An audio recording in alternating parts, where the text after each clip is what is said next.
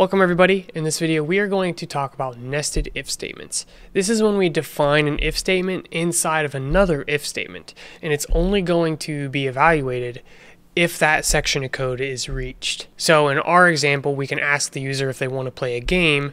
If they say yes, then we can ask them what difficulty they want the game to be played at. We're not going to ask the difficulty if they say no, we're not going to play a game.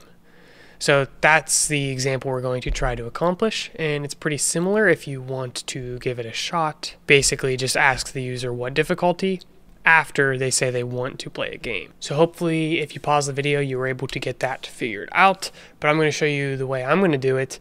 But first I wanted to say thank you to our sponsor of this series, Embarcadero C++ Builder. This is the tool if you want a better C++ development experience, such as debugging. This is a tool that will allow you to follow your code line by line, and this is an experience that is often much harder to set up with a simple text editor. If you're looking to get really good at C++ and software development, then I would recommend checking out Embarcadero C++ Builder.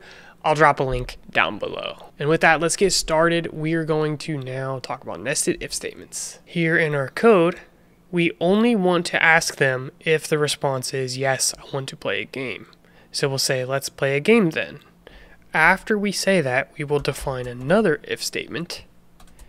And inside here, we will ask some other comparison to see what they say. So what are we going to ask them about? Let's say what difficulty they want to play it at. What difficulty? And then we will end that there. Since we're not putting the new line, they will just type it on the same line there. That's why this one doesn't have a new line either. And we will give them a suggestion on how to use this. So easy, medium, hard.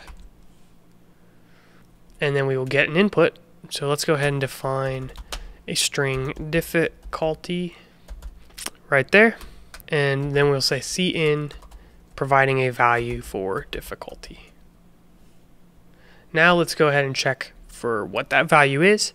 If difficulty is equal to, and now we will compare against a string easy, what we will do is output something to say that the difficulty is easy. Right now we're just outputting strings, but as you continue to build upon this, you could actually configure the game settings if you get that far. But just outputting things is the easiest way to understand these concepts. So we'll just say easy peasy lemon squeezy. Beautiful.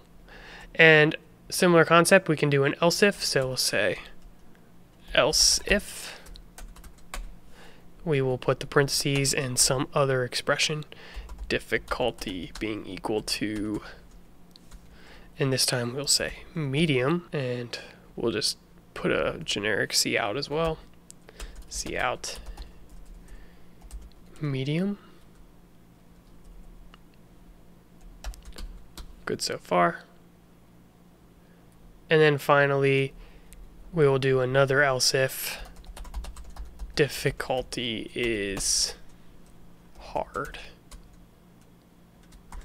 And for this we will just say cout hard. There we go. So let's try this out. We will run. Do you want to play a game? Yes, I do. What difficulty? Medium. And it says medium. Let's try it again with hard. Do you want to play a game? Yes. What difficulty? Hard. And it says hard. Honestly, I thought I had more to say. That's pretty much it for nested if statements. In the next video, I want to talk about logical operators, which are very important for comparisons. So definitely stay tuned, and I'll see you then.